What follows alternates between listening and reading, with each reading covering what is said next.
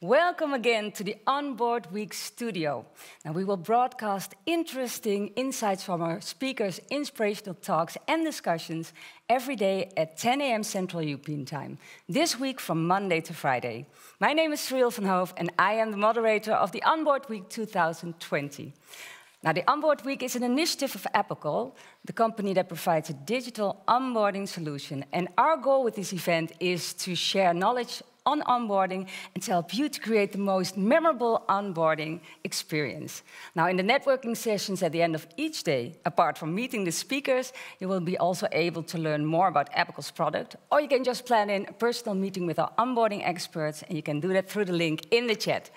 Now, this program has been made possible by our partners, Yes We Connect, Great Place to Work, HR Office, Validator SmartRecruiters, and Visma. Now, yesterday we spoke about onboarding as part of an impactful employee's journey with Visma, Lightyear, and Heineken. And today our speakers will explore the topic of preboarding. We will learn about the importance of making a connection before your hire's first day from Appical.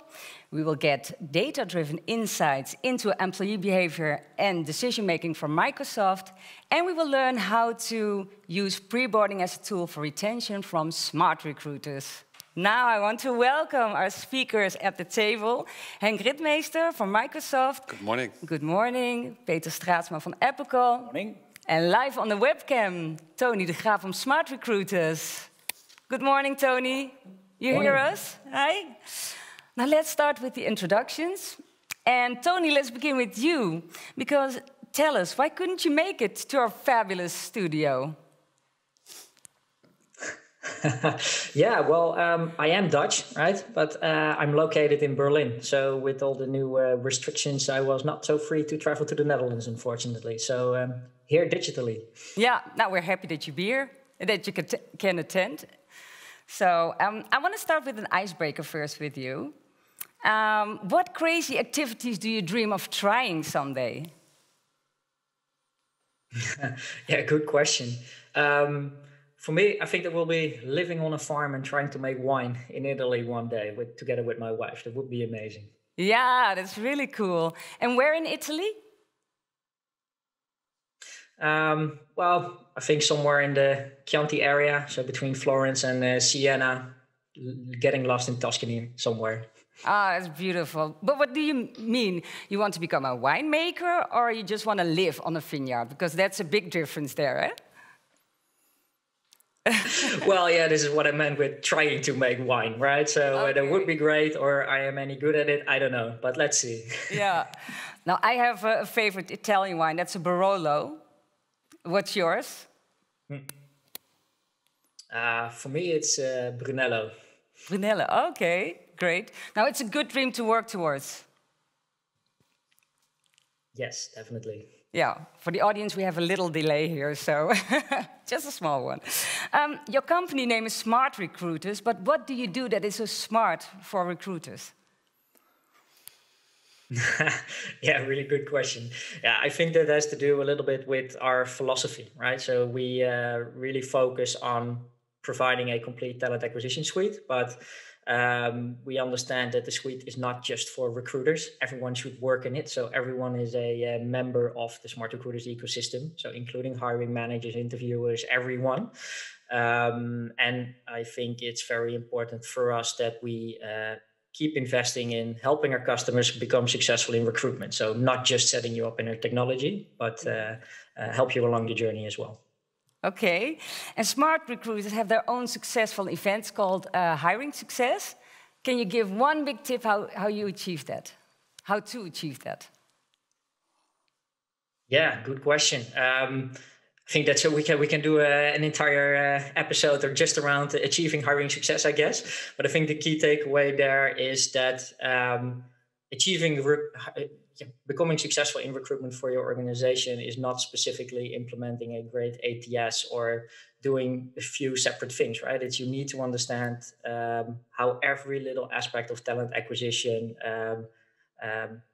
adds up to the bigger whole, and how everything contributes to what you want to achieve, and constantly working on this and having the overall view of this. This is how you should work towards hiring success. So not just specifically say, hey, we implemented a new ATS or implemented a new app and now we are successful. No. Okay. All those little pieces together. Yeah. Thank you, Tony. For now, at least. Hank, we would like to get to know you also a little bit better. Good morning. Good morning. What is your idea of fun? Ooh. My idea of fun is climbing to the top of a mountain with a parachute on my back and then run off and start flying. Ooh, what a daredevil you are. Yeah, I love it. I love it. Oh, that's great. And I looked on LinkedIn and I saw... I did too. Yeah, you did too. Yes. What did you see? I did see that you love singing. Yeah, I do. I am a presentation coach, but I have also like more than 20 years experience with singing. I would say one song. Yeah, one. Oh, no. I knew that you almost asked me. Oh, I'm not prepared because normally you have to warm up your voice. But shall I do it? Tony, you agree on it? Shall I sing just really short? It does. No, something that I would sing when I wake up. Okay? Cool. When I wake up in the morning, I'm giving thanks, giving praise. I'm giving love because it's giving me another day. I got peace deep in my soul. I got love making you whole. Since you open up your heart and shine on me. Yes. Wow. Here we go. I just gave myself applause. This is our applause button, Tony. So we don't have an audience, so we need a little bit interaction. And this was fun. Yeah. But let's turn it around again, because we were talking about you. Yeah. And what I saw on LinkedIn is that you are fanatic with numbers, data, statistics, analytics. Oh my God, I'm jealous because I'm totally not like that. And could you tell us some metrics about the changes happening in the workplace because of the pandemic? Yeah, we can. Yeah. So, where to start? I think if I have to mention a few things that really stood out is we started since working from home to focus much more on the people we need to be successful in the role. Mm-hmm. So what we see is we collaborate with less people, but the people we collaborate with, we collaborate much more with. What we do see is that large meetings are down with 22%, 11% numbers. Oh. And we do see that short meetings are up with 22%. And in the end, I will rehearse this, but what we absolutely see is the importance of the role of a manager, specifically during onboarding. So I will tap into that. And we already know that a manager can make a difference with 67% on... Do I have fun in my first 90 days? Will that increase my time to stay? Mm-hmm. And if the manager plays the role good, that will increase the intent to stay even after 4 years with 8%. Wow. So that's huge. Yeah, it's really huge. Yeah, I see Tony nodding. Yeah, he agrees as well. And what did you bring for us to the table today? So what I will talk about basically is we're in a new phase, whether we like it or not, where the way we work is changing like crazy. Mm-hmm. We will not go back to normal. And what is hard is that we, of course, all have opinions on, hey, what's happening? But the problem with opinions is it's not fact-based. Yeah. You can interpret it completely different. So what I will bring to the table today is more insights on what is the data that we really have available to determine what is working, what is not working, and then based on facts, start working. Yeah. So I love the saying, hey, what you had, it's translated from Dutch, but what you find, you should bring to the police, and what you should bring to the table is facts. Wow. I'm really curious to your presentation later on. You're welcome. Yeah.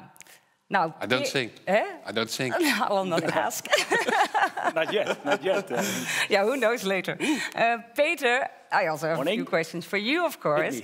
What things do you consider yourself to be very good at? Oh, that's a very bold question to say that about yourself. But I would say, firstly, storytelling. Example, when I take my kids to bed, it will take me a few minutes before they fall asleep. Probably because the story is super boring, but I'm happy with the result, right? So I count my blessings there. Secondly, I would say the people that know me, I'm a positive guy. I like to think in opportunities and take the most of every day, and also try to spread that energy to my team and to my kids. Yeah. So just be positive is something I like to do, and I hopefully am also good at it. Yeah. You sound like an amazing dad. Good for you. Thank you. Yeah. To ask my kids, but thanks. Yeah. Well, what is your role at Appical and how long have you been working there? I am with the company for a little bit over 6.5 years now. I hold the title of CCO, which means something else in Appical than probably within Microsoft or SmartRecruiters. But as an example, when I joined Appical, we were with a handful of people operating from a small office in Amsterdam North, 5-6 people. When I picked up the phone and asked for the person responsible for onboarding, the person behind the receptionist said, well, that's me. Or the hiring manager was the person. Currently, 6 years later, with my team, I think we don't have to explain the definition of onboarding anymore. We can just dive into the solution and what we can add for value. So currently I am, well, I wouldn't say conquering the world with the team, but I'm building the company every day. Okay. And can you tell us a little bit more why Appical organized Onboard Week? Definitely. I have to travel back in time to 2017, where back then we were already for 5 years in business. Like I mentioned, telling the world about onboarding. And at some point we said, let's become a thought leader. I still remember. And somebody said, yeah, we have to triple our marketing budget, right, to become a thought leader. Present on more conferences, be more speakers on sessions like this. But I don't think that makes you a thought leader, right? So after some brainstorming, we said, what if we could organize a platform where like-minded people that's struggling with topics like onboarding or preboarding, something we will discuss today, and we could bring them all together and have industry leaders sharing their experience, like Microsoft, but also Heineken, Booking.com. Over the last few years, we had many speakers and share their experience. And after that, we could network. Of course, powered by Appical as today, but not from a sales perspective. And I still remember our goal was to have 200 people in one room. It ended up with more than 400. And since then, it doubled every year. And this year, of course, with Corona, we said, on-site event isn't happening anymore, but we did a survey to our network, like, would you still have a session of a conference like this? And the response was huge, like, yes, please, but not about onboarding only, but also about preboarding, about crossboarding, about offboarding. So long story short, we said, let's do it in a full week, every morning, have more speakers, more topics. So here we are. Yeah, and I have to add something to it because the Appical's team is really great. Thank you. They're very professional and made such a great event. And I love all the people who are in the team. I couldn't agree more. I'm also happy to be part of this Definitely. event. We're happy with you hosting this. Yeah, thank you. Thank you, Peter. So today's topic is preboarding, and in the preparation sessions we found out that there are still a lot of organizations out there that start onboarding activities on the first working day of the new hire. Now today's speakers will try to convince you to bridge the gap between recruitment and the first day on the new job. So let's find out at our audience how you are doing on this topic. So please fill out this poll, and we will include the end results at the final discussion here at the table. So let's have a quick discussion with you guys here about this topic. Tony, what is preboarding? Preboarding? Yeah, preboarding for me is actually yes to desk, right? So that moment when somebody says yes and to your offer, literally until the first day. So including all the paperwork that needs to be done, administrating, creating accounts, learning already a little bit in that beginning, but all the activities until the first day. That's for me preboarding. Yeah. And Peter, why is preboarding so important in the onboarding process? Well, I think it's the most important and most exciting part of the journey, right? So it can be either the phase where you turn your new hire already an ambassador, but the other side is also possible, right? Where you can lose your talent or maybe disengage them. So I think this phase, preboarding, like Tony said, from yes to desk, is the moment where you can either shine or potentially lose your talent after day one. So it's ultimately the phase where you make things happen. Yeah. What do you think? Hey? I think the most important thing is to tap into the excitement. I started 8 months ago at Microsoft, and I still remember the day I said yes. And then you want to celebrate with your network, but you wanna start embracing, hey, what did I do? Yeah. And due to the fact that between the moment till you say yes till the first day, there's a lot of, well, there's uncertainty. Hey, will it be like I was expecting? How will my colleagues be? Yeah. Do I have the knowledge? Will I be able to contribute from the start? And the sooner the organization can make you part of how do we work? What is the culture? Is helping me to confirm to me constantly I made the right choice, even before starting. I think that's the first thing. Second thing is, you have so much to learn from the first day. Why not start with that the moment I'm already interested and engaged? And that is the moment I said yes. Yeah. I think if you compare it with booking your flight for a holiday, which is of course nowadays probably not happening that often, but you do some desk research, right? Where to go, Italy or skydiving somewhere, and then you make a decision. And in that phase, before you jump on that plane or jump in the car, you start talking with your family, friends about it, right? You're excited, you're high in your energy. And then you arrive at your destination, and it better be the same as the websites told you, right? Yeah. So it's very important to get that expectation right. Yeah. And what negative consequences can not having a good onboarding in place lead to, Peter? Well, I think partly that, like I just described, I think if that expectation is different, for instance, if that hotel room or a swimming pool doesn't look that good, or your the promise in the pre-hiring, right, in the recruitment phase is not the same as the reality is, it can be a huge disappointment. And I think in the first 30 days, up to the first 60 days, employees make the decision to stay for a long time, like Henk said, for already 8 months now, or leave within the first months. So it's very important to set the right expectation, to not lose them along the way. Yeah. Somebody wants to add something to it? No. Again, I couldn't agree more. Yeah, yeah, that's right. Then let's start with the presentations. And Henk, you start off by talking about fact-based decision-making and how data show a big shift in employee behavior. So surprises, take the presenter stage and prepare yourself. And we would like to invite you sitting at home to ask any questions you get while watching the presentations, and you can write them down in the Q&A part in the link. Stay tuned till the end of the session, where the questions will be answered by our speakers. Now, good luck, Henk.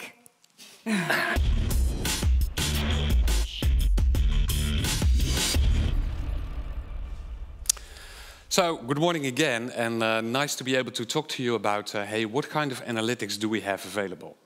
And to explain a bit more about the way we can offer this, Microsoft is offering basically 2 products called My Analytics and Workplace Analytics.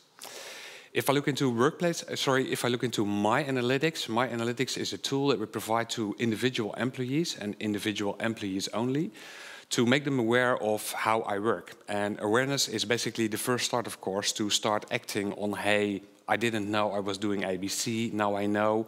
Am I happy with it, or do I want to change my behavior? My analytics is basically zooming in on things like how am I scheduling my calendar, how much time do I have for collaboration, how much time do I have to network internally but also externally, how much time do I have to focus, meaning I can even zoom in on the balance in my well-being. If I provide individual employees with insights on their well-being and how they can change behavior, it's important to realize that as an employee, I'm not on my own. I'm part of a team, I'm part of a wider organization. So it would be good if I can be fueled with data that helps me if I look at myself and then at the same time look at what's happening in my team. How can I combine those two things? And that's basically where workplace analytics starts to come in. So with workplace analytics, we allow organizations to look at trends. So it's not a controlling or a monitoring tool, but we allow them to look at trends on what's happening in teams, what's happening in the way people behave, etc.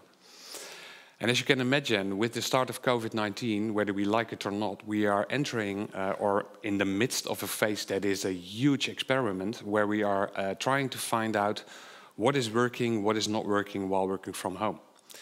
And in that whole phase of finding out what is working and what is not working, it's really important to have data available that tells me what actually is happening. And again, while working from home, we're trying to adapt ASAP to this new way of working. But that also means there's a lot of unawareness of how I actually behave. There's unawareness of why certain teams are doing a great job or why certain teams are probably doing a lesser job. And also with regards to onboarding, a huge change happened because, again, I started at Microsoft per 1st of February. So I was in the lucky position to at least have 1 month of physical onboarding. But after that 1 month, of course, everything changed to completely onboarding, working from home, doing the e-learnings, getting to know my colleagues, starting to connect with new clients, and that all happened online. And you, as an organization, of course, want to know, hey, what are the trends? What is working? What is not working? Etc., etc. So if we then look at how we used to measure employee experience, I'm an HR professional myself, and if I look in the past, basically we had 3 tools available. One, of course, is the engagement survey, in Dutch het medewerkertevredenheidsonderzoek, where we dive into, hey, what's the opinion of employees on how they work and perform at a company. If attrition is high, we tend to perform exit interviews to learn from, hey, why are people leaving and where can we improve? And of course, if we have enough new hires, we start with surveys to learn from their experiences. What I realized the moment I got to know workplace analytics is that with all those surveys, we're basically tapping into what's top of mind with me over the face you're asking me questions about. So if I zoom in on onboarding, of course, after 6 months, I got this interview on, hey, Henk, how did you experience your onboarding? And I'm immediately thinking back 6 months back on, during those 6 months, what stood out for me, what worked really well, and at the same time, I'm thinking about, hey, what is the kind of constructive feedback that I can provide? But what struck me again is all the things I'm not aware of, all the things I can't influence, those are not the things I'm mentioning. So what I will do with you is zoom in on, hey, what is workplace analytics and how can that enrich basically what we do with this surveying? Because, and keep this in mind, I'm not saying that workplace analytics should replace something like surveys. I think the combination is in what if we can start analyzing what's happening and then ask our employees on, hey, we noticed ABC and what do you see and think about that trend? Very quickly, if we dive into workplace analytics, what is it doing? It's tapping into the metadata of Outlook Calendar, Outlook Email, Teams, and if it's in the cloud, we can also do that for Skype. And if I talk about metadata, that means we're only zooming in on the header of emails or appointments, and we're zooming in on the people involved. We're not reading emails, we're not reading the content of a calendar invite, we're not reading the Teams chat, so no worries there. And the second thing is the power of analytics lies in the amount of data. So I'm not interested in what's happening with the 4 people in this room presenting. I'm interested in what's happening in the wider organization, in all those meetings that we attend, in all those chats that we have, etc. And then we ask organizations to upload some organizational context to make sure that we can report basically based on their organizational structure, etc. Making sense so far? Yeah, cool. Check. So if you then zoom in on, hey, what's happening if we add that data to, for example, onboarding, you already see some touch points on the screen on the left side. So where with an onboarding interview, I can zoom in on my experiences. With workplace analytics, I literally can start measure, hey, Henk, when you started, when did you first meet the team? How soon did you have your first one-on-one with your manager? And then following that, how structured did your manager continue with following up on having meetings? I can see how soon I entered my first team meeting, how soon I entered first project meetings. I can see how fast new hires are growing their network internally, but also externally. I can see how soon they did start meeting clients. And again, what Workplace Analytics is not showing how Hank did, but what Workplace Analytics is showing, if we look at the amount of new hires in the past quarter, let's say 20, 25, 50, what is the trend that is happening with onboarding? If an organization is interested in learning more, they can even add more attributes to Workplace Analytics, for example, to start identifying, do we see differences in regions with regards to onboarding? Or do we see differences between males and females onboarding in our organization? So there's a lot of stuff that we can look at. In addition to that, there's also stuff that I, as an onboardee, can't influence, and that's the role of my manager.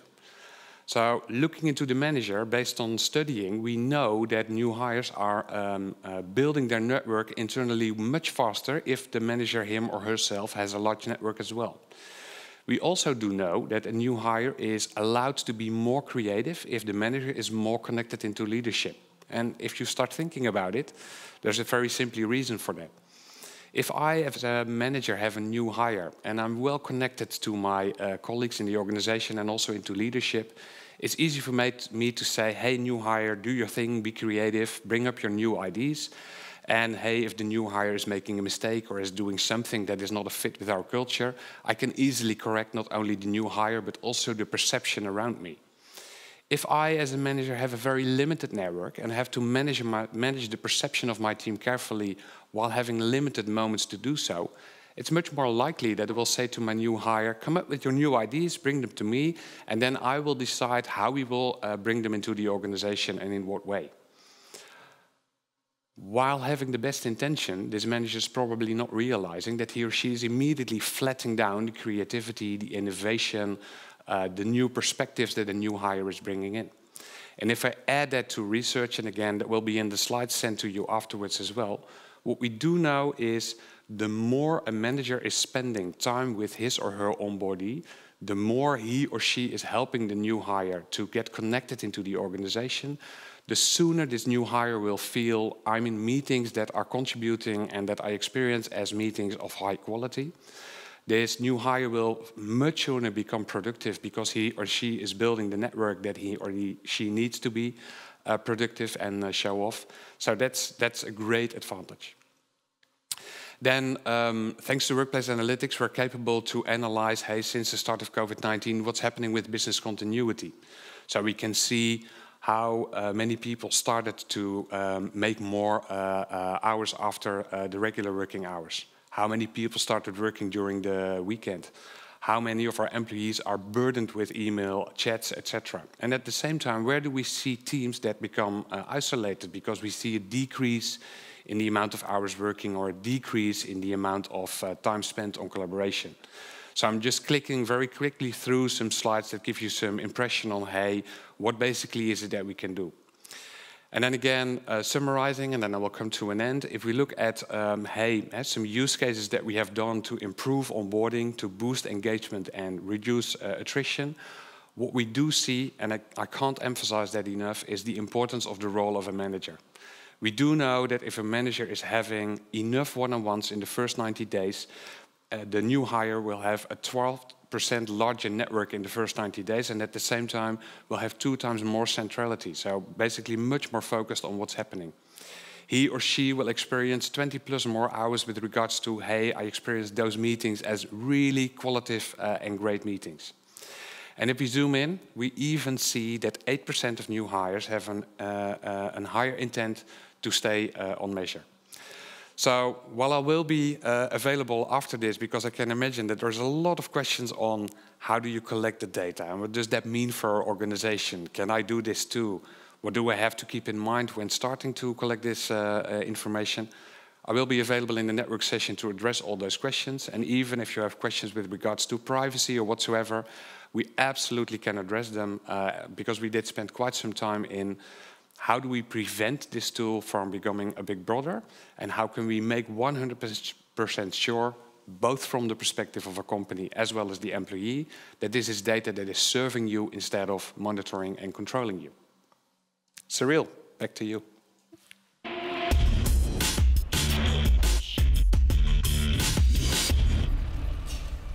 And a big applause for you, Henk. Yeah, that was really, really, really interesting.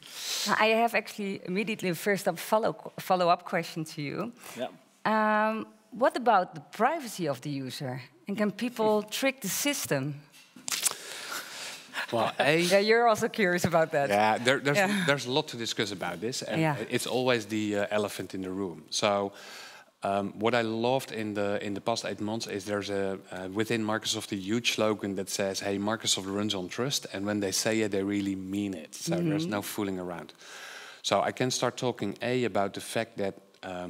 Again, we're not zooming in on small pieces of data, but we're zooming in on huge amounts of data, basically making sure that we present only on trends. But hey, that sounds fluffy, right? So let's make that much more specific. We, don't allow organizations to zoom in on groups smaller than 5. Okay. At the same time, if you have a feeling, for example, as a working council, hey, I love this data, but a group of 5 that with a farmer's mind, I still have the logical feeling that we can identify that. We have tooling in place that where we can say, okay, if an organization wants to commit to a higher aggregation level at minimum, we can do that. B, we advise organizations to start thinking about workplace analytics on use cases. So don't just use it, but agree with your working council on what is the kind of use cases that we want to zoom in on. So for example, how are we doing with onboarding? How are we doing with employee experience? How are we doing with regards to the risk of teams becoming isolated, etc. Then we have some techniques in place. So we have a technique in place that we call differential privacy. That's a technique that we developed together with Harvard. And differential privacy basically is a technique where we say, if we identify the smallest risk of, hey, if an organization is running this report, they might be able to identify an individual. And again, I'm explaining it in storytelling, so we can all document this more specifically. But then we basically add enough noise to the data that we present, to the reporting, to make 100% sure, again, I can't see that Cyril has been doing ABC. But while adding this noise, we at the same time can guarantee 100% that it's not impacting the outcome of the analysis. And again, what we are interested in is not to analyze how was Tony doing from Berlin, and was he, during my presentation, engaged and listening in, yes or no? What I'm interested in is when Henk is presenting over time, and Henk is allowing us to analyze that, if we look at the large groups of people that are joining his presentations, how did he do on average? Where did people start to tune in? Where did they start to check out? Because that is helping us to improve. So the whole focus is around that. Then I will quit. But privacy is really important. So we have this differential privacy thing. The second thing is workplace analytics pulls data from, it's becoming technical now, but from the tenant, so the server of an organization. And before even doing anything with the data, we're de-identifying all the data points that we have, then start building reports, and those reports basically are presented then, de-identified, so without any correlation or relation to the individuals. And then I can speak about the roles we implemented in workplace analytics to make sure that the analysts that are running reports are skilled and capable to do so, but are also limited, so the organization can control who is reporting, and only professionals are allowed to interpret what's happening in the data.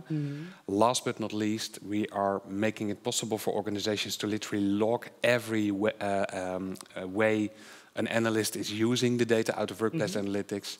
And we're capable of giving those log files back to a working council if agreed on that. So privacy, yes, is indeed important. Funny enough, and again, then I will you can fill a whole day, I think. But the fun part is, 15 years ago, I think it is now, that we started with engagement surveys. De medewerkerstevredenheidsonderzoeken in Dutch. And I still remember that working council were grilling me like, Henk, it sounds amazing that you start questioning employees, but we don't trust the fact that it will be anonymous and the board will be able to read it. And how soon will they start to point out where people are negative? And what about the manager that can't stand any feedback? And I think we've proved as organizations together in the past 15 years how valuable engagement surveys are. And I have the feeling, and that's a fun feeling, that we're at the same start with workplace analytics. We need to prove to our employees we are going to use data in your benefit instead of from the perspective of controlling. I agree. Yeah. I find it very interesting, Henk. Thanks for sharing. And I think key takeaway that the manager's involvement is fundamental, right?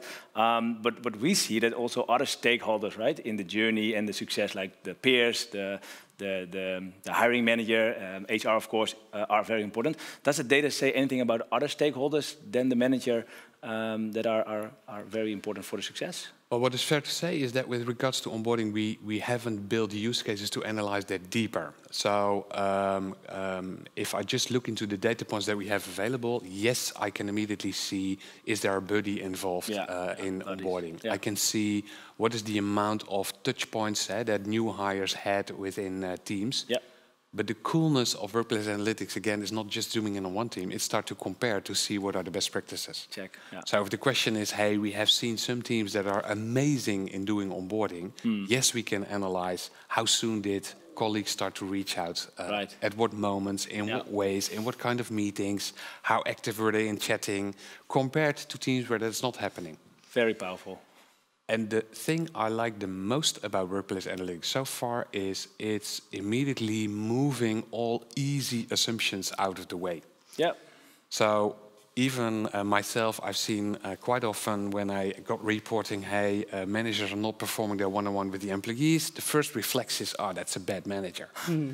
But then if you start analyzing what is that manager doing, for example, since the start of COVID-19, we, within Microsoft, realized that since the start of COVID-19, we were asking our managers to report back much more on what's the status quo, how are we doing, how are we still capable to stay in touch with other teams and stay in touch with clients, etc., etc. So we pulled them in much more meetings to report back.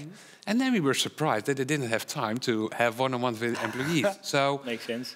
The coolness with data is that it's basically confirming us on the fact that the intent of people is not wrong. People are not Netflixing at home while working from home. But it's, hey, what is the set of tasks that we provide them, and we then empower them to set the right priorities. Makes so sense. I think data was always king, but I think in times like this, data is even more important, right? Cool. And Tony, what were the most interesting statistics you heard from Henk that impressed you? To involve you also in the conversation. Yeah, it's with the delay. I don't want to mess up the flow of the conversation too much. But again, the hiring manager thing stood out for me. And maybe Henk, it's interesting to see that in my experience, this best practice and involvement around hiring managers during this pre and onboarding phase, a lot of organizations don't really specifically have a process for this in place. But do you see in the data some trends emerging on what could potentially be best practice in the engagement of hiring managers? What, how, when, how much, etc. Or is it too early for that? Well, the fun here is I can't really answer that question, and I'll explain why. The data that we are analyzing is data of organizations. So they own it, and we're not looking into that data. So we're not looking at all at, hey, how can we combine the data of organizations to predict on trends, unless organizations commit themselves on, hey, Microsoft, can you run those kind of analysis? So I can't speak for, hey, what's happening on trends there worldwide. And again, we advise organizations basically to connect to each other when they start using workplace analytics to start exchanging, hey, what did you see in your organization? But it's up to them to decide on that. So I can't really answer that question in that, Tony. Maybe an additional question, and I assume Microsoft is using the tool for their own people. Is there anything you can share? Anything you can share, since it is about Microsoft? Yes, I can. Yeah? So if you go to insights.office.com, you can read about quite some use cases. Cool. And the fun is that Microsoft, the Netherlands, did run an experiment like we are in now 3 years ago, where we decided, hey, we want to redecorate a new office, and that should be a fit towards the future of working. And the country manager of the Netherlands decided, hey, to really see how that works, I'm closing the office for 10 weeks. And during those 10 weeks, we tell employees, do your job wherever you like. So whether that's from home, from a restaurant. This, right? Yeah. Wow, okay. Yeah. Okay. So 3 years ago. Yeah, nice. And we had, and he basically said, hey, find out, we trust you in the way that you will still perform your job and try to find out what is working for you. Yeah. And while doing that, they did get permission, of course, to analyze, hey, how are people collaborating, with whom are they collaborating, etc. To be able to identify with the new redecoration of the office, should we position, like always, all finance professionals together and all ITers together, etc. Or can we identify which ITer is working with what financial, and then how can we use the data to redecorate the office? Check, nice. That kind of analysis was helping us big time these days. So based on that experiment 3 years ago, we developed, and that was the reason I was referring to that hyperlink, we developed something that we call the Microsoft Rituals.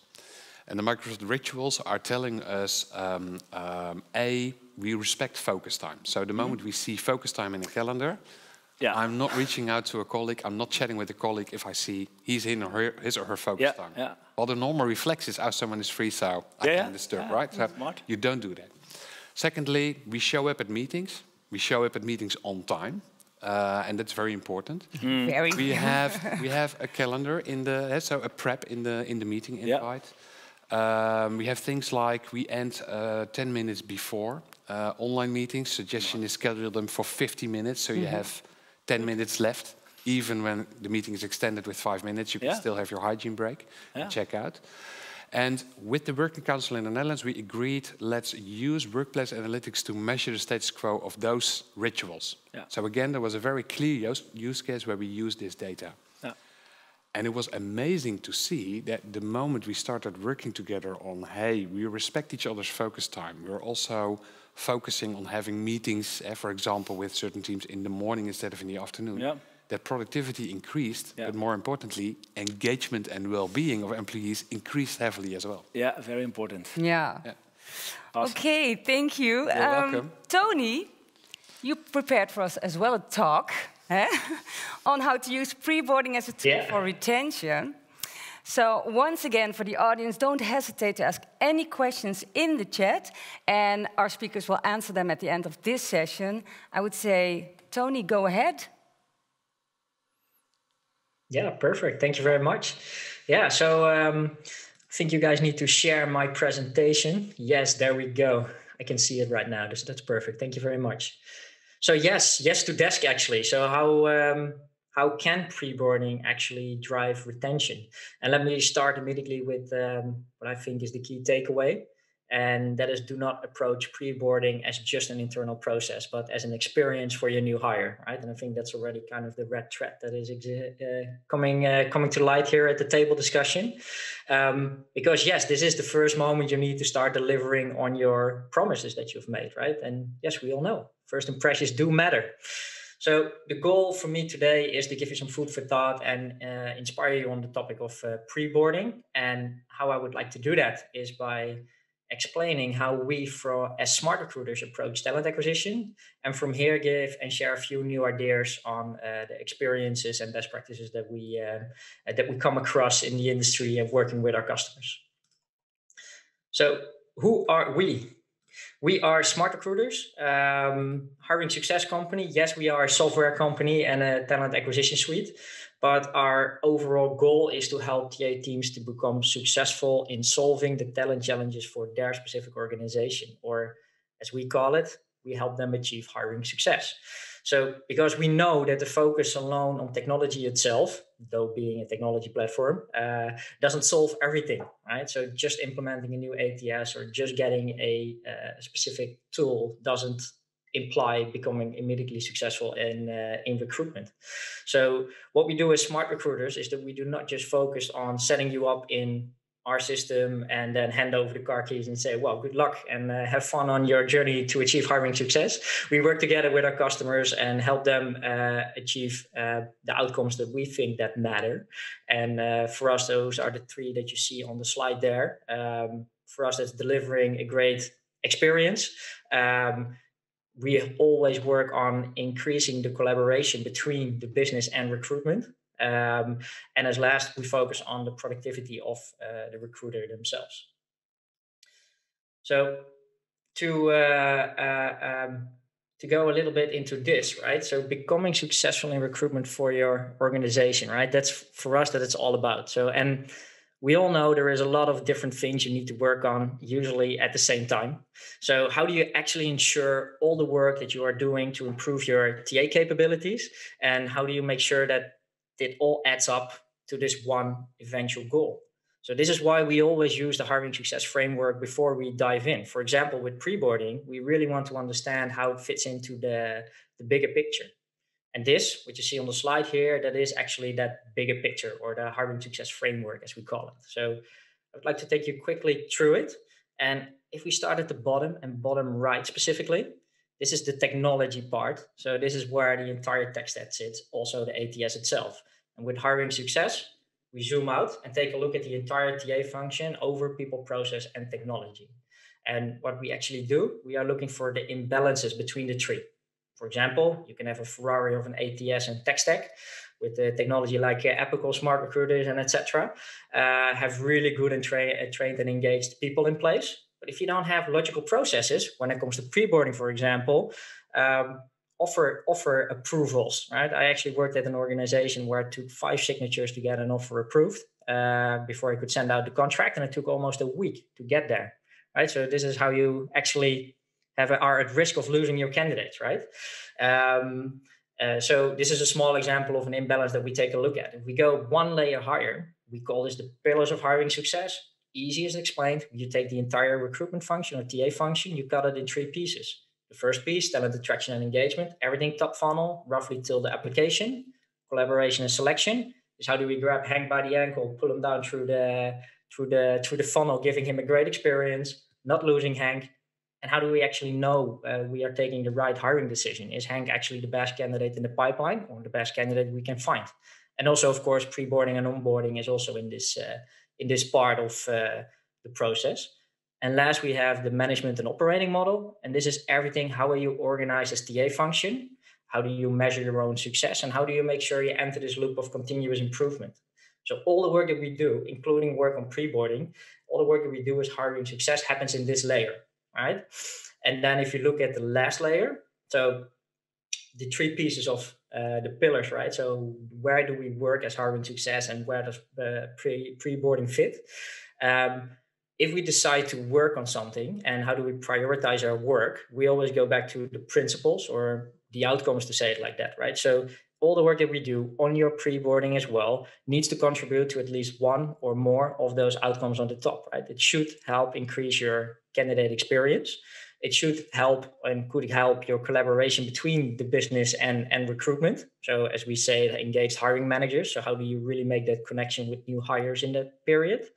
And the last part is empowered recruiters. So how do recruiters actually, how do you help recruiters being better at their jobs, to say it like that, right? So automation and digitalization in this process. So this is how we usually work and approach. So this is literally the first step that we take when we are talking to customers to maybe work on their preboarding process.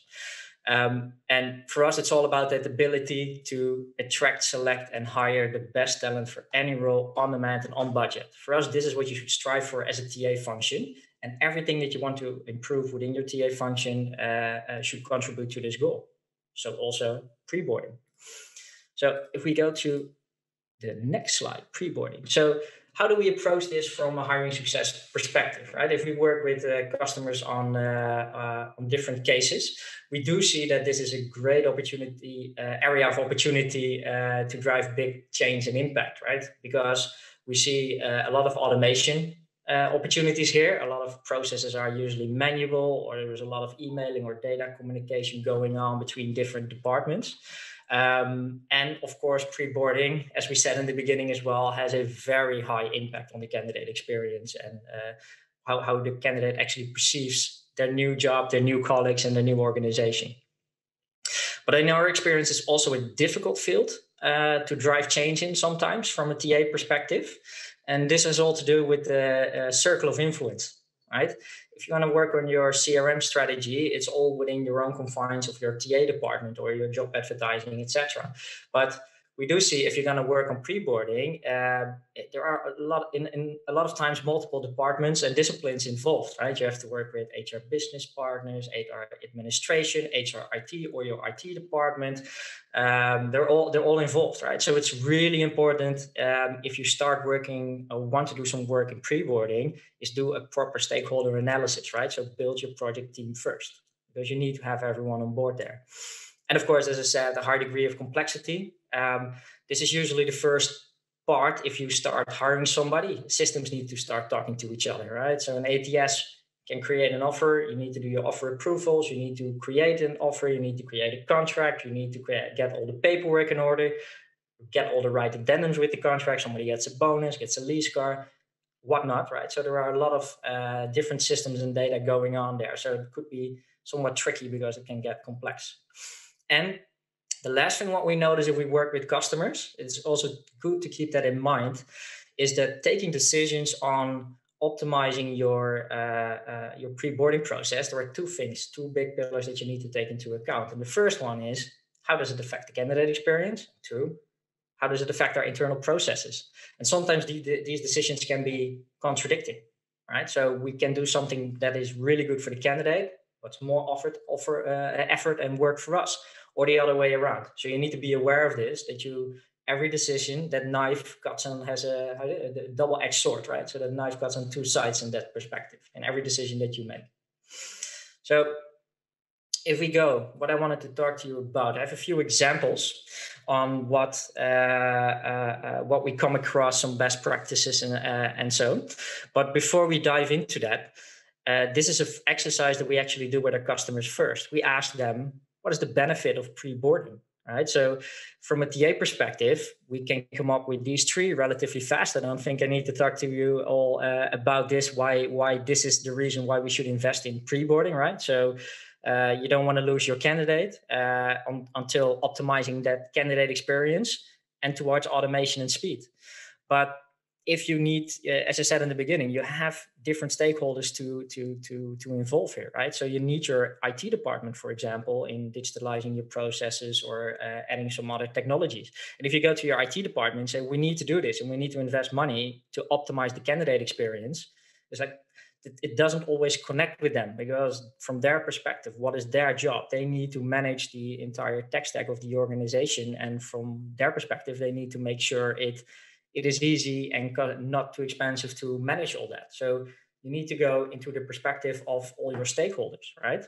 So what we have done in this exercise, for example, with a customer, is that we connect what we want to do and what our initial drivers are to change and work on preboarding. We connect them to business outcomes. And for us, the first one, so don't lose your candidate, right? So because if you lose your candidate in the preboarding phase, literally all the work you've done is for nothing, because you have to start over. You have to find a new candidate. And that affects on a business outcome, your hiring velocity. And for us, the hiring velocity is your ability to deliver people on time when the business needs them. This is what we call hiring velocity. So if you lose people in your preboarding process, the effect on the business is that you are not always able to deliver on time, or get a candidate too late, or fill a position too late. And if we go back to that optimizing the candidate experience, we talk to your IT and finance department, we need to invest to improve the experience. Why? Right? The business outcome behind it for us is what we call the net hiring score, NHS. So that's the quality of the hire, and it drives retention, right? Hank already gave the numbers, well, how preboarding and onboarding can drive that retention. So we need, and now you see how you can change the conversation from, yes, we do to increase the experience. But if I'm talking to my finance director to get the budget through, I say, I need to invest because it will improve the quality of hire and it will drive retention. So we lose less people in the first 60, 90 days or even year. That's a case you can build upon. And again, the last one also for automation and speed. For us as TA, yes, we want to save time and manual labor in creating contracts and getting everything right. Can be a headache sometimes. But for the business outcome, everything around automation and speed, you need to translate in cost savings. Right? So what is the actual saving for the business? And I would like to go and dive into all three of these areas. I have a few examples of customers we worked with.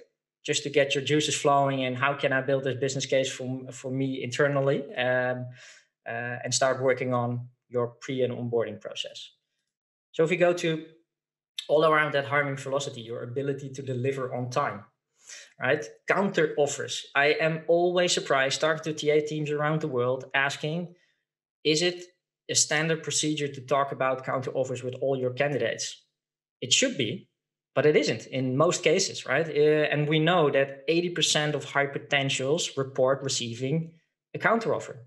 Around 15% of them ish, depending on the branch, of course, and the type of role, 15% accept counter offers. But we also know that the biggest chunk of that 15% is going to look for a job again in 12 months, because usually a counter offer includes maybe a promotion and financial benefits, but those are usually not the primary drivers for people to look outside of their own employment in the first place. So you see that they will come back to market. But the thing is, you need to talk to your people about this. Ask them about it. Do you expect a counter offer? And why were you applying with our organization in the first place? You need to understand those drivers so you can help somebody navigate the process of receiving a counter offer and taking the right decision. So this is something we usually really suggest every recruiter should do right off the bat, because you can do this from day one. You don't need technology. It's not complex to integrate it, but it will drive and improve your preboarding and retention a lot. And the second one, hypercare. We at recruitment are super good at process management, right? So what we do is we go everything to the flow, and Frank says yes, and then yes, on to the next role, and we keep recruiting for new roles. But we forget that we don't usually do anything around hypercare, right? Because we need to realize if somebody says yes, then the emotional process is going to start. Okay, I have said yes, but I have to say goodbye from my trusted employee, Microsoft, and all those familiar faces, and something I know, to dive into the deep with your organization with a new role, and you don't know exactly what's going to happen, which is exciting though, but it's an emotional process. So talk about this with your candidates as well. Have you resigned? How are you going to resign?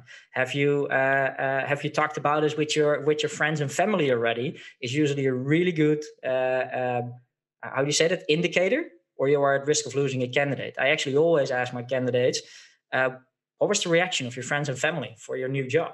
If somebody hasn't told them yet after they said yes and you've sent them the contract, you probably need to spend some more time with this candidate to make sure you don't lose him, because something is up. Because then you want to scream it off the roof if you have a new job and you are actually going, right? And the last thing is, if you are talking about that hiring philosophy, your ability to deliver on time, is that you need to realize that not filled positions cost money and time, right? So what you see is that you need to realize that there's also a double-edged sword, right? So you need to go back into your, hopefully you have somebody in an interview stage that you can continue and move forward, but sometimes you really have to start over for some roles. But all this time spent, you cannot spend on other roles as well. So there is a big invisible cost center there if people actually, if you lose them during the pre-boarding process, to say it like that. If you look at the quality of hire and retention, my slide wants to go forward. Yes, it does. There we go. First things, everyone is super excited when they have a new job, right? And I think it was mentioned at the table before as well.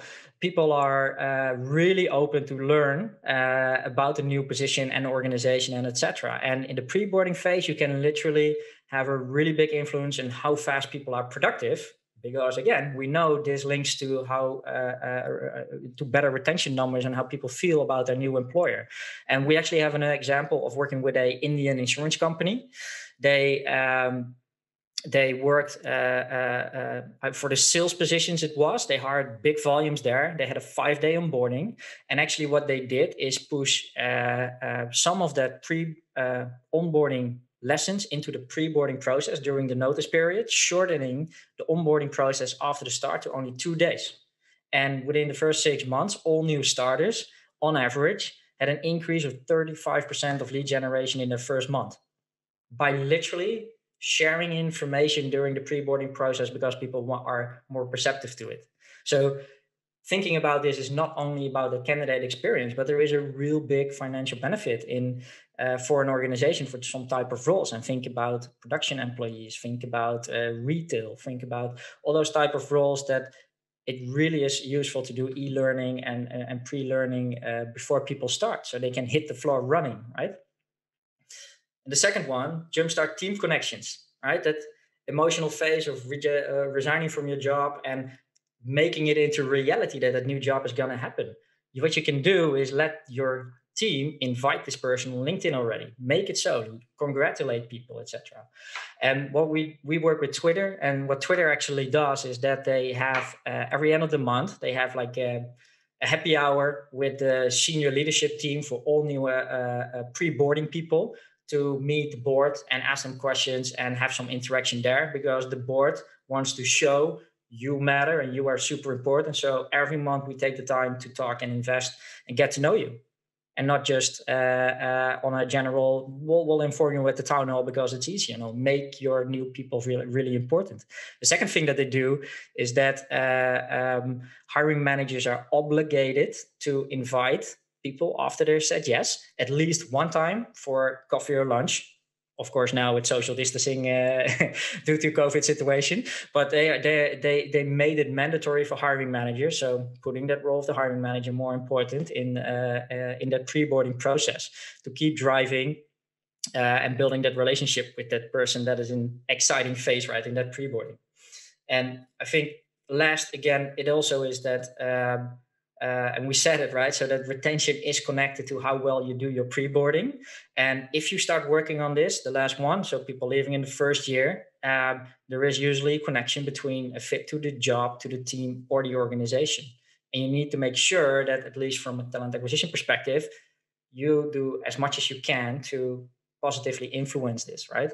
So what you can do here is take a look at how many people left in the first 90 days or year last year when you introduce a new optimized pre-boarding process, and compare these metrics to see are you actually influencing this into the right direction.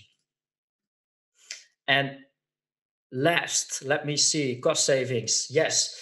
So manual work is a thing that we encounter with a lot of organizations when it comes to pre-boarding, creating contracts, get all the documents in place. So due to this high degree of complexity, there is an incredible opportunity for cost savings. And there was a research of General Electric. This is, of course, a really big organization. And they did a project only focusing on eliminating the manual work during the pre-boarding process. So nothing fancy, nothing on the candidate experience, just eliminating and automating that manual labor, right? And that saved them $3.7 million in the first year. And this is rolling cost going on because you eliminated it going forward, right? So there is a big opportunity there. And to make it a little bit smaller and closer to home, the second one, getting the first time right. So reduction of errors. When contracts come through, is everything right the first time? Because every time that you spend on correcting and changing documents and etc. is waste. So that is time that you should not spend, right? So everything is around first time right. And when I worked at Vacamp, when I came in there, when somebody said yes to an offer, I had to walk over to a closet, get a printed paper out, fill this in by pen, put it one slot lower back in. And it took 48 hours and I get a package of a contract with 2 or 3 centimeters thick, boom, on my desk. And it was always at least one typo or a position title what wasn't correct, or it always needed to be corrected. Then it went back to the desk of the HR admin, and it took 1 to 2 days again before it got back on my desk until it was perfect. Then we sent it out by post. So it took 2 days before it got to the candidate. So it took on average 7 to 9 days until we got the contract in the hands of the candidate. And then not even speak to how fast it takes to manually fill it out, send it back, and administer it back into the system. But from a candidate perspective, there's sometimes a week or more between somebody saying yes and actually receiving their contract before making it real, right? So it's really important to see what you can improve there. And I set out on a journey of 2 years improving the pre-boarding process. But Vacamp is now at a place that, again, if Hank says yes to a role there, the recruiter can approve the contract, sign the contract, have the right addendums there, and send it out all digital between 5 and 7 minutes for all roles. It's a really long journey, and everything in the pre-boarding had to be redone, from actually completely rewriting and restructuring our contracts and through everything. It was a pain, that process, but for now, forever, it only takes 5 to 7 minutes to send out a contract. So this is an example on what I worked on myself there. Just not for the cost, but also for the annoyance and communication between TA, HR back office, and all those internal processes. Everything went away. So there was a really big win there. And because, as the last point I mentioned here as well, what is a really good thing to measure is find the relationship between the time that somebody says yes and that you have all the paperwork done, so that you finish your pre-boarding. Is there a relationship between people leaving as well? And if you improve it, compare time over time. So for working on the pre-boarding process, I would always say the time is now. There isn't any time as today, to say it like that, to start working on your processes, tech stack and candidate experience, and build that pre-boarding process what you want, because it's always a longer journey. But I would always suggest, please take a look at it today, or start thinking about it today, and keep in mind to connect what you want to achieve from a talent acquisition perspective. Make sure that you connect that to what is the benefit for the business, right? We all live and breathe, yes, we need to improve the candidate experience, but that doesn't always resonate automatically with IT, HR, and finance. So I would say that is my most important takeaway there from this story. And at the end of the day, it all comes down to this, right? We are not just managing, optimizing a cost center. We are the difference makers as TA, and we're making great measurable impact on the business. We do not just fill vacancies, right? We build teams and culture person by person. This is what we do, because at the end of the day, you are who you hire. That's it. Back to you. So a big applause. Now, great to hear your story. It makes me actually curious to find out how you organized the pre-boarding at Smart Recruiting. Did you have something in place for that? Yeah, exactly. Yes, we do. We do really believe in best of breed, right? So, from a technological perspective, what we do, we in the ATS we make sure you have your complete approval chain. So it's like this to approve offers, so you can move fast, and everything you can do by mobile. And on the other hand, we have an open API, because there is beautiful technology like Appical, DocuSign, etc., to help and assist in these processes. So yes, we have a direct integration with, for example, Appical and DocuSign, so that the recruiter can do everything from one system and create everything. Yeah, and Peter, and did you hear anything from Tony that you want to include in your pre-hiring and pre-boarding process? Good question. Multiple things, to be honest, Tony. You shared a lot. Yeah, very inspiring story. I think the key takeaways for me were like to put more notice on the hypercare and the emotional process a new hire goes through, because everything that happens in a candidate journey is great, but it's still, not for real. You're in most cases still at a safe place if you have a job. When you say yes to the desk and you are entering the pre-boarding phase, it really is happening. So that's a very important phase for that hire. So hypercare, I really like that word, Tony, thanks. But also involving different stakeholders, right? That is what we see at Appical as well. Like I said to ask Hank before, it's not only the hiring manager, TA, it's not only the HR department, there are different people that are involved. So set up your project group also to create great success within your pre-boarding phase is very important. So, and more things. So Tony, thanks for sharing. Yeah, thank you, Tony, so much. Welcome. Now, Peter, you're not going to give a presentation, but I want to take some time with you to discuss pre-boarding at Appical. So, do you see a difference in companies' usage of the Appical platform in the pre-boarding phase in this current climate? Very boring answer, but yes and no. No. But good to know, before Corona, before this pandemic, right, the pre-boarding phase, like discussed earlier, was mainly happening online, digital. And I think if you look at all our customers, I would say 95% is using Appical, not only in the onboarding, but also in the pre-boarding phase.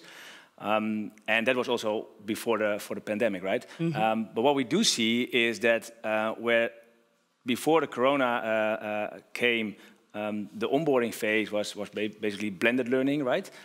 On-site, face-to-face sessions, coffee drink meetings, where it is now, well, 65% based also on the data, still online, right? So Appical is being used basically for a longer time. So after pre-boarding, you have the first day, what typically is a happy day at the office, which is now still an online meeting in most cases. So Appical, I think the user adoption of Appical is longer, and the intensity is still the same. Yeah. And do you have examples of companies that have a good pre-boarding in place, and why is that so strong? Shall I now mention our own? No, it's not the best. But yeah, of course, I have a few examples. To begin with, I think set expectations right is very important, right? So don't overwhelm them with information that is not relevant yet. Right? Yeah. The long-term strategy, what systems they are about to use is maybe not the most important content to share. What is important, I think, is you can summarize it in 3 topics. We mentioned the first already, like keep engagement high, right? So keep fueling them with stuff that keep them excited. So they will share about their new job with their family and friends, like Tony said. That's the first part that you definitely should cover in the pre-boarding phase. The second part is very practical, right? Again, pre-corona, what is the dress code? Is there lunch? Where can I park? How can I find my office? It was a hell of a job to find this place, by the way. So everything you can cover in the pre-boarding phase with Google, Google Maps or Google Street View is very important, so very practical. Yeah. And the third one, that is something that is becoming more and more important, because the first 2 are covered by most of our customers, at least, is job clarity, right? So there's research that 63% is struggling with lack of job clarity, right? So me as a salesperson, how can I add value to the company? It's different than a data analyst or HR professional, for that matter. And everybody wants to show impact and create impact right away. So provide job clarity to a person specifically is very important to do before day 1, so he or she will not be lost in the company after day 1. Yeah. And what would you recommend companies not to do in their pre-boarding? Yeah, I think it's similar to what I just said. Partly, I think it's important to not share information that is not relevant for them. So share information on a time that he or she is searching for that information. So make it personal, right? Make it so they can resonate to the content that is shared to them. Involve peers, right? Make connections already. And not make it very general, right? A lot of stuff is shared in the candidate journey about the company culture, about the office, but make it more personal. And if you don't do that, the engagement level might drop, and that is something you definitely don't want. Yeah, and why is pre-boarding so important for the new hires? I think it's the phase where you can, I wouldn't say make or break the success of a new hire, but it's, I think, the most important part, right? We say turn your talent into heroes, right? We all hire talent, and like Tony said, when you find your talent, you spend a lot of time, resources, and money to do that. Turn them into heroes, like we like to call it, or ambassadors, and that can start right after they said yes, right? So show them how they can add value. Right? Give examples of maybe people that left the company that are still an ambassador, right? Give them tips and tricks how to be successful. Make it very personal. So I think that phase is maybe even the most important phase in the whole journey. Yeah. And how do you make contact with the new hires during pre-boarding? By using Appical, of course, but I can give a nice example. He's a real salesperson, huh? I can give a nice example. I just spoke to one of my colleagues, Erik Jan, who is leading our team of customer onboarding consultants. And I asked the same question, right? How do we use Appical to make a connection to new hires? because it's technology, right? It's not face to face. Yeah. And he said, give them an assignment. For instance, within Appical, we just hired a new colleague called Rose. Rose, welcome to the team. And one of our assignments was map out the customer journey, right? So map out the customer journey of Appical, and these are people that might give you some tips and tricks. Right? You can find them on LinkedIn, you can WhatsApp them, or using Appical, of course, to reach out and ask them, what is your part in the journey? What do we miss? What can I add? And at the end of her probation time, she presented the customer journey from her perspective, right? Super useful for us as a company that's already, you know, having that tunnel vision maybe, and it's very useful for her to reach out to people with a goal instead of, hi, I'm Rose, shall we have a cup of coffee? No, I have some questions for you. Yeah. And everybody's, at least at Appical, is always willing to talk about their role, right? Yeah. People like to share their own added value to the company. Yeah. So that's great. And how do you do that at Microsoft? Well, at Microsoft, we of course have a lot of systems and tooling in place to welcome people. So of course there's the digital onboarding. There's already information available about what's possible. But it's fair to say, if I have to think back about my best onboarding experience, it was at my previous employer, also part of Microsoft LinkedIn. Because they did basically, Tony, what you were advocating. So I was having the first interview with the recruiter that had not grilled me, but just did the interview to check, hey, are you a fit, yes or no? But from the moment she called me back, stating, Hank, I'm going to provide a positive advice for you to the hiring manager and the rest of the teams. And from this moment on, I'm your buddy. So she did a constant weekly check-in. Yeah, every week I did get a call to check in on, hey, what did you hear? What happened? Hey, your next interview is coming up. Then, of course, the third interview was presenting a business case. And she was literally preparing with me. Are you ready? Do you understand it? Do I need to challenge people in the organization? Yeah. And she was literally on my side. Yeah. And I think, listening to Chris and also to Tony, the most simple thing with onboarding is I want to experience that I'm not a number, but a person. Yeah. And making me a person has to do with respect. Yeah. And the second thing I learned from social media, it's not about doing things perfect, it's about how you correct mistakes. Yeah. And so if you look at the most impactful cases in social media, it's always about organizations correcting a mistake instead of the mistake itself. It's not, we are used to making mistakes, right?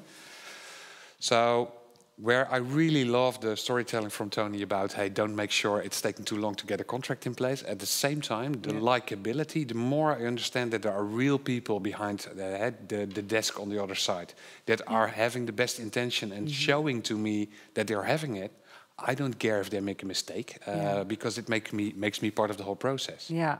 But if I'm experienced as a number, I think that's where it's go wrong. Yeah. And Peter, if you use a preboarding platform, don't you lose the personal touch, the contact with the new hires? No, I think the opposite. That's a very fair question, by the way. We received that question from our customers before the sale many times. Involving technology in this phase is maybe not... no, just continue. It's maybe not increasing the personal touch, and nowadays that is more important. And I think it can go hand in hand, right? So yes, it automates a process, it streamlines a process, but I think it can even boost the experience. For instance, by involving testimonials in the technology, right?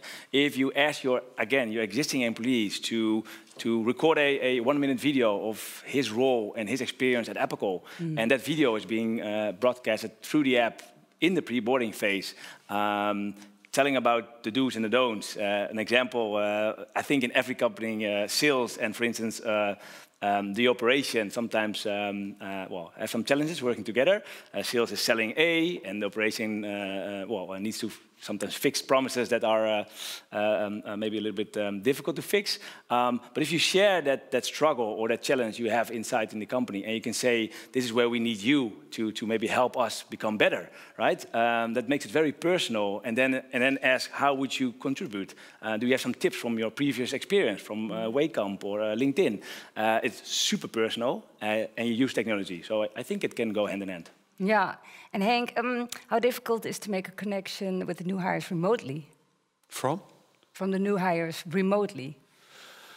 In all fairness, I don't think it's hard at all. No, we're already for over 20 years in a phase where social media is active. We're used to WhatsApp, etc., etc., etc. I think where things are going wrong is if I will use an onboarding platform like Appical to automate what I'm going to do with my new hire. So basically, I want to say, hey, I want to welcome you, but at the same time, I'm not personally involved. It's just a set of recordings. I think that's where it's going wrong. Yeah.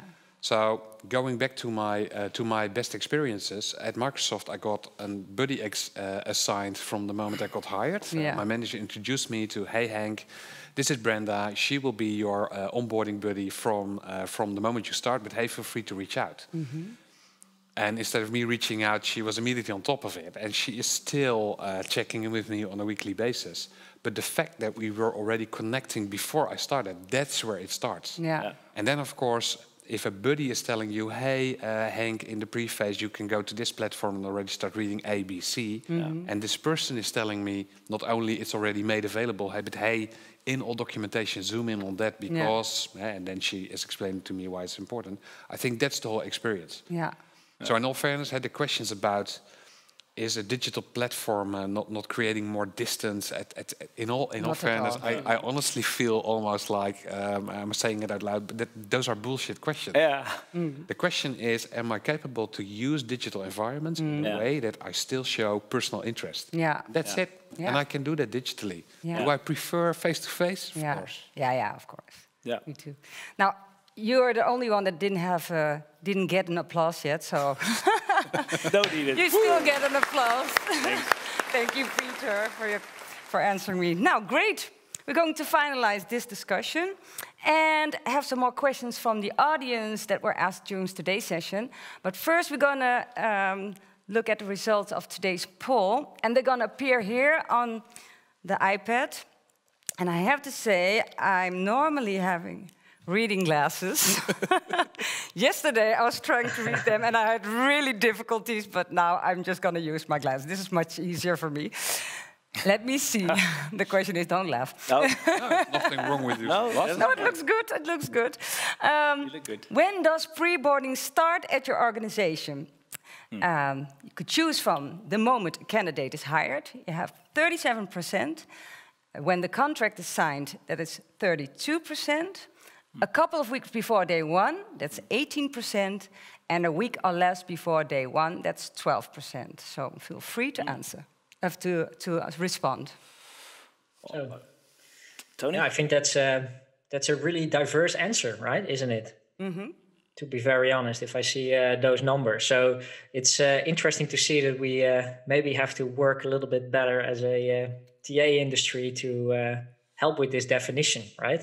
Yeah, because I don't think, please let me know if you guys agree with me, but for me, there is no other definition than from the moment the person said yes, right? There is no reason to start later with preboarding in my eyes, but I don't know how you see that. I would be a little bit more careful because hey, it's depending on how do I interpret the question. So I think the first and most important thing is don't do things that are not a fit with your culture. So again, when working on LinkedIn, I've been working a lot on employer branding, and the biggest risk is that you start branding something that you are not actually in reality. So if you're just a very sober Dutch organization and hey, don't bullshit here and let's act normal, I can fully understand why you start a few weeks before. And then the only question is, can we, for example, prove in already assigning a buddy or making sure that the team starts reaching out? So I think it's very important to make sure that what you do aligns with the reality that I will experience when I join the company. Yeah. Yeah, well, I fully agree. That's a very, by the way, a very interesting point. So, sorry, right? I really like your point, and this is what I think it's on. How do you say that? On what you need to do needs to fit who you are. Yes, 100%. But this is interesting on the definition, because my definition would also be that paperwork, right? So how do you get that offer in? How do you get the contracts in, etc.? Which is a little bit more on the process. So it's not indeed immediately push somebody with content and all fancy stuff if it doesn't fit you as an organization, right? So yeah, I do agree with you, but it's an interesting part that we you see that there is some flexibility in the definition here. still? Well, I think that the first answer was after signing the contract, I think, and I. The moment a candidate is hired. So I agree with that. Second one is when the contract is signed. When that's preferred, right? Yeah, that's preferred. And I also agree with Henk that this phase is super important, but it can also, of course, come with a risk. If you tell a story or a promise that is not what is happening, and after day one they will experience a different reality, it will backfire hard. So do it good, or maybe even do it not. But I would definitely say invest in preboarding. You should do it. Yeah, of course, but do it in the right way, right? Otherwise, it will backfire. But I agree with the answer after they sign the contract, or in my opinion. Yeah. I have a lot of questions coming in, actually, for you guys, so that's nice. Cool. I have a question for Henk, and this question comes from René. How does the feedback cycle work? Meaning, how soon does all your data translate to actions within the organization? That's a very good question, René. So within the tool, from activating the tool, we on average can make sure that within 2 weeks you have full data. So of course we need to go through a cycle to set up with the organization the workplace analytics. But if we talk about what I would call a vanilla approach, then you will have within 2 weeks a dashboard where you can start looking at the most important data points. And most important data points are already about basically what I was showing on that slide. Hey, you can analyze when are new hires meeting the team, when are they meeting the manager, how structured do they have one-on-ones, blah, blah, blah. At the same time, and I think that's, but then again, that's the data freak inside of me. What I like a lot is we created the dashboard where we say there's a lot of data to discover, and we created a dashboard that is making it possible to analyze from the start what's happening on the most important KPIs with regards to onboarding, with regards to team effectiveness, with regards to low quality meetings, blah, blah, blah. But every data point is exportable to either Excel or to Power BI. And then I can start playing around with it and do my own crunching and start looking at the data from my own angle, or start digging deeper based on the first analysis. Yeah. So René, hope that kind of addresses your question. So from our side, we can activate it within 2 weeks. And after activation, you can look back immediately for 12 to 13 months. That's bringing me to another cool remark. If you want to compare pre-COVID-19 with COVID-19 data, of course, time is kind of running out. Yeah. Yeah. So that's... Henk, question, would you say that the tool is more made for HR people or data analytic people? Because, well, I think you're both, but who would be your...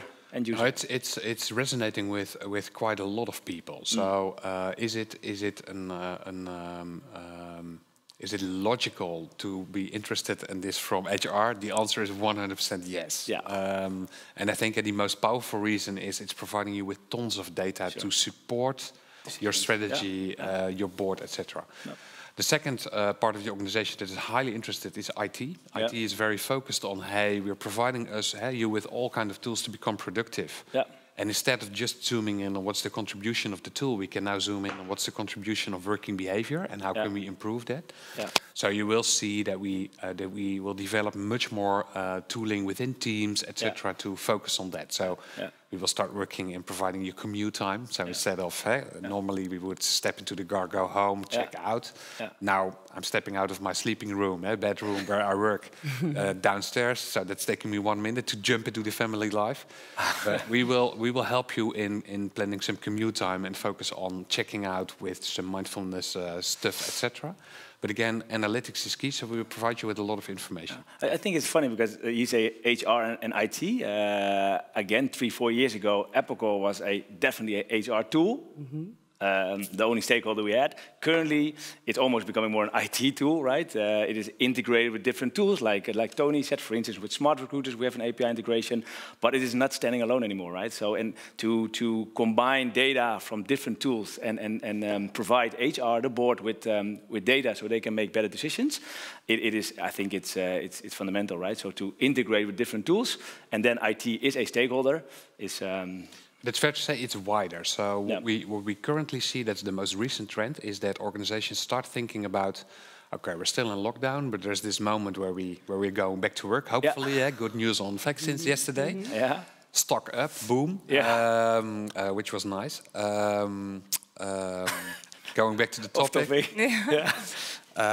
But what we see is that organizations now realize, hey, people will not go fully back to the office if they can work from home as well. So they will go in a more hybrid mode, right?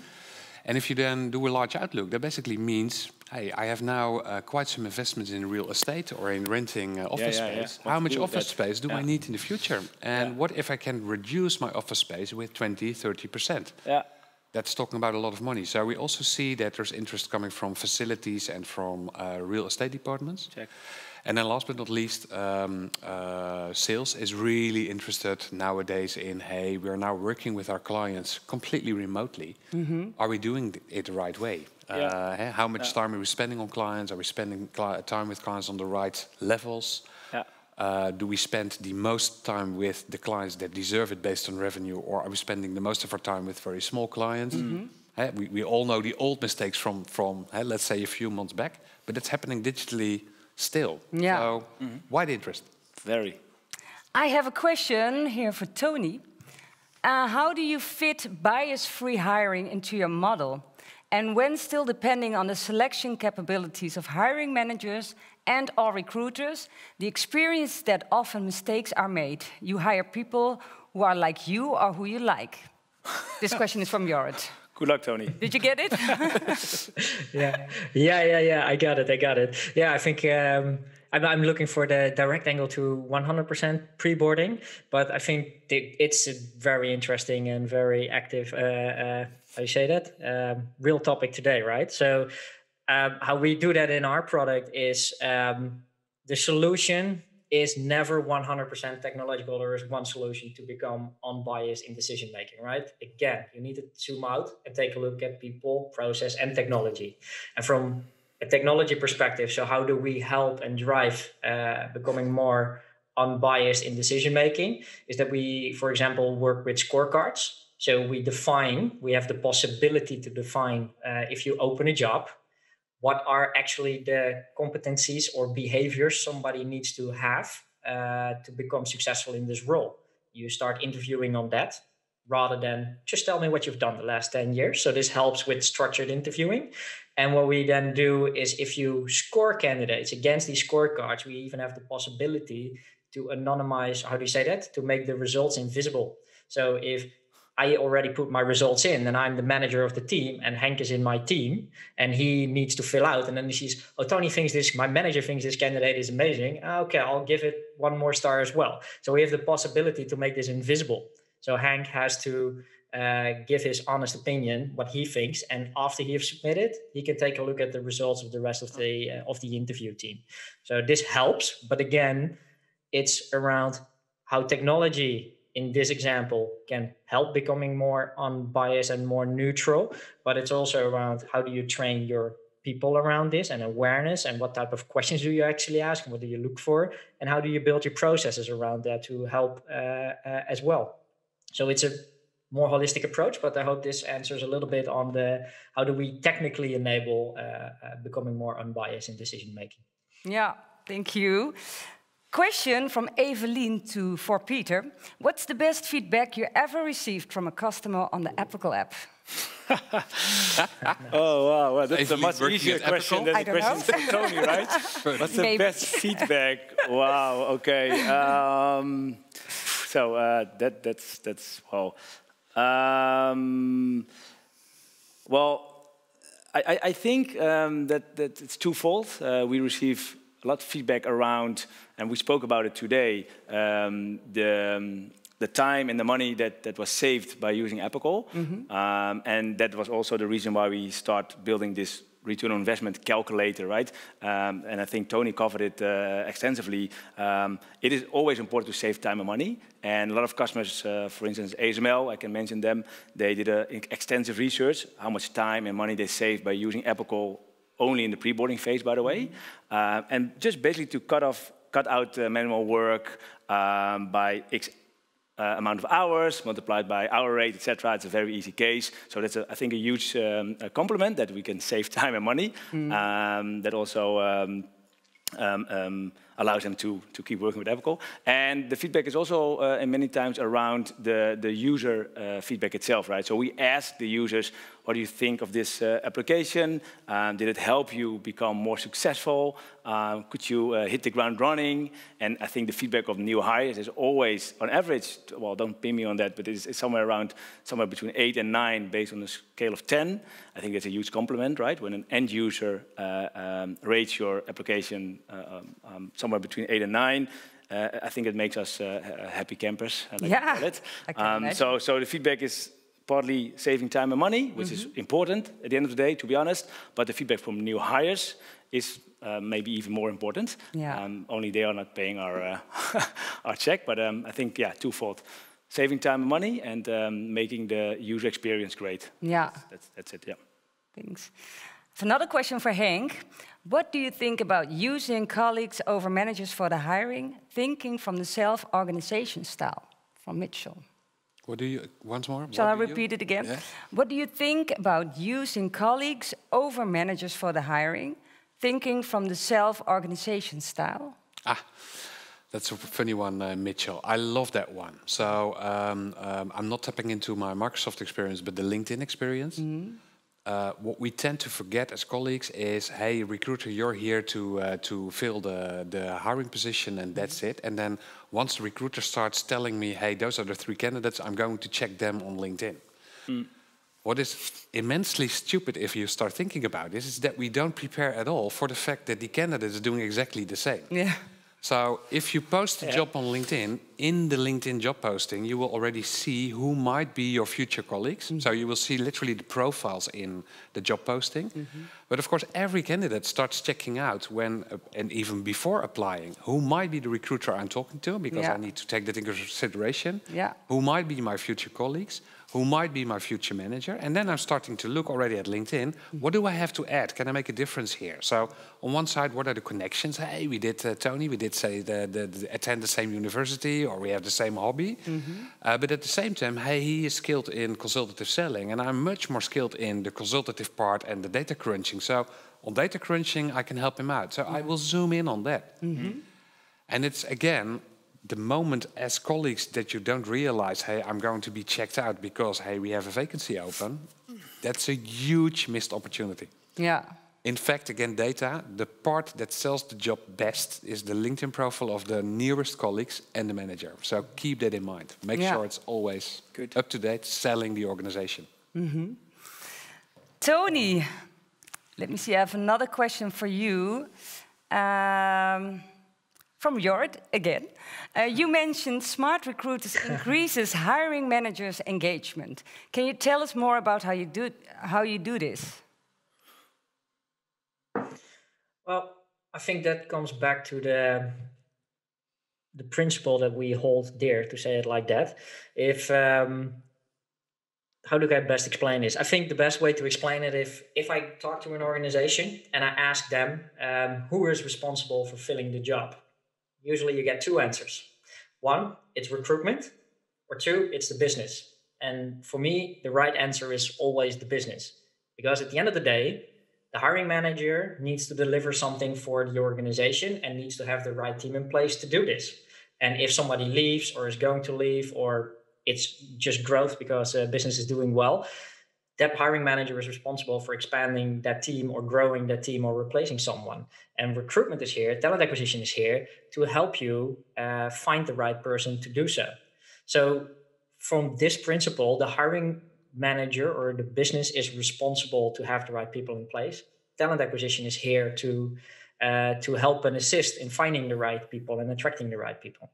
So this is for us a character trait that organizations are on the right path to hiring success, to say it like that. And how we then, from a technical perspective, again, enable this is that we do not have a specific hiring manager portal or something like that. Everyone works in the full SmartRecruiters suite. So hiring managers, interviewers, everyone. So I can invite Henk as an interviewer, for example. He can see the role and all the information on that person. Of course, you can set the level of access there to the right levels. But we all collaborate in one system together. So this is one of the most important things, how we try to do that. So we don't do anything by email, send a resume there, etc. So no, everything involves around ease of use to get hiring managers as involved in the process as possible. And also mobile. Mobile is something that is overlooked as well in recruitment, and a lot of times in terms of retail and operations, warehouse and distribution. It's a very powerful tool where people work and hire people, but don't really specifically have a desktop where they work, where they log into a TA suite. They need to be able to do everything on mobile, review the candidates, book in interviews, giving feedback on those interviews based on structured scorecards and all that kind of stuff. So mobile is also a really important pillar for us to keep everyone engaged, even if they are in a part of the business that they don't sit at the desk and can log into the suite, if that makes sense. Yeah, thank you. Now I have another question for Peter. And it's going to be also the last question, because I can see in the corner of the eye that I have to wrap up. Peter, what is your favorite example of preboarding, and what case client from Appical stands out for you? From Frank. Well, that's maybe maybe a little bit an easy answer for those who also watched tuned in yesterday. The award for large enterprise customers using Appical went to PepsiCo, Mexico, one of customers that I hold close to my heart. They use Appical not only for preboarding, but also for onboarding. But I work closely with the team that has been working from home since March, and the team haven't been to the office since March, and they use Appical mainly now for the preboarding, and maybe for those who went in, who tuned in yesterday, you saw the video from the team from their home office. They use Appical, well, in the best way possible, right? They use a lot of videos in the preboarding phase. They ask to connect to other people via LinkedIn, like the examples we heard today. They share a lot of, they even have an office tour in Appical of what to expect, hopefully at someday. So yeah, they use technology, but also make it personal, like we discussed today, working from home. So I think PepsiCo was is a great company and a customer to have. Cool. Yeah. Okay, this was our last questions, and there is so much more to talk about and so many questions to be answered, but it's not over yet. In 5 minutes, you are able to join in to our networking sessions with our speakers and fellow attendees. So you will receive an invite mail in your email in any second. I want to thank all of you speakers here at the table for being here, and on the webcam, of course, Tony. Tony from SmartRecruiters, Henk from Microsoft, and Peter from Appical. And Cyril as a moderator. And singer too. Yeah, you did a really cool job. Definitely. Yeah, thanks a lot. Thank you so much. Appreciate it. Yeah. Now, meet them in the networking sessions after this and ask them questions personally. I also want to thank all the partners that made this event possible. And tomorrow you can tune in to learn more about personal onboarding with last year's Onboard Award winner, Wortel and Humanitas DMH. And the following days will cover culture onboarding, reboarding and remote onboarding. So don't forget to sign up if you haven't done so yet, or you haven't bought a week pass. In the link you can sign up, you can find the link to sign up in the chat. Thank you for watching us this morning, and we'll see you tomorrow at 10. Bye.